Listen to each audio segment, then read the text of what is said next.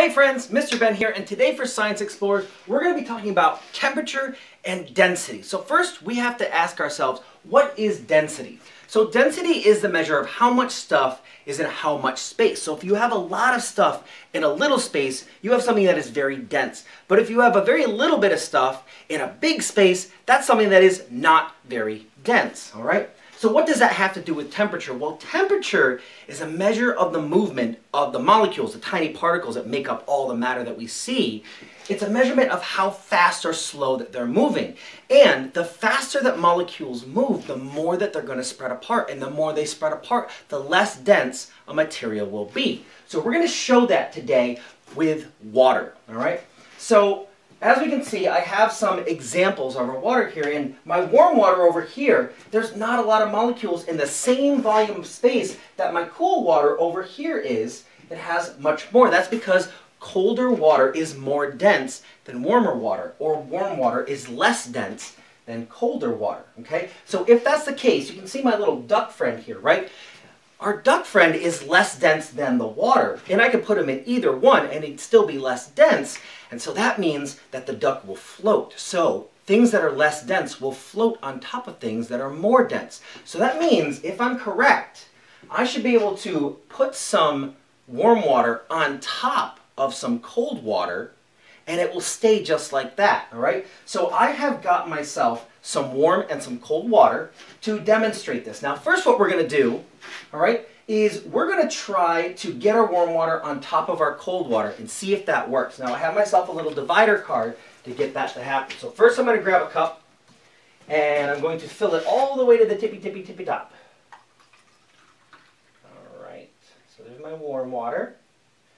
Okay, and here's my cold water. Okay.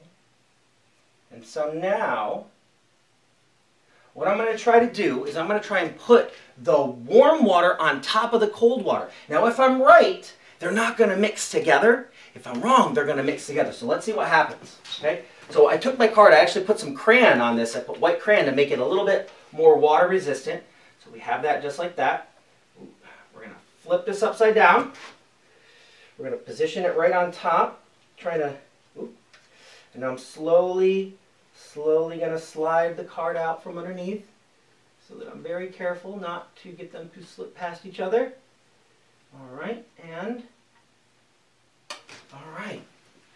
So I got a little bit of the cold water went up into the warm water. Whoops, I'm off camera. I got a little bit of the cold water up into the warm water, but for the most part, they've stayed separate, all right? But to prove that, all right, we need to do the reverse. We have to put the cold water on top and see if it's going to do exactly the same thing, all right? So I'm going to get myself another one set up here.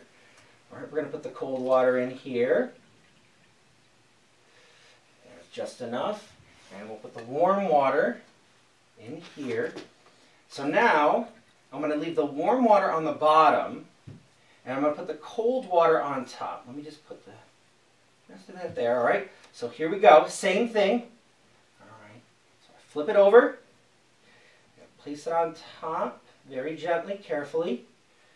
Okay, so now I'm going to start to move this to the side, make sure that they're together. All right, and you can already kind of see what's happening.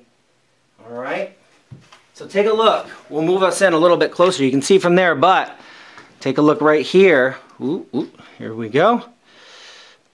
So you can see that when I put the warm water on top, the warm water stays, the cold water stays because the warm water is floating on top of the cold water. But when I put the cold water on top, the warm water is not dense enough to keep that water where it's supposed to be. So there you have it, friends. That is a proof of density and that you can actually get liquids to layer on top of each other. Well, thank you very much. This is all I have for today. We want to thank National Grid for sponsoring this program. And until next time, friends.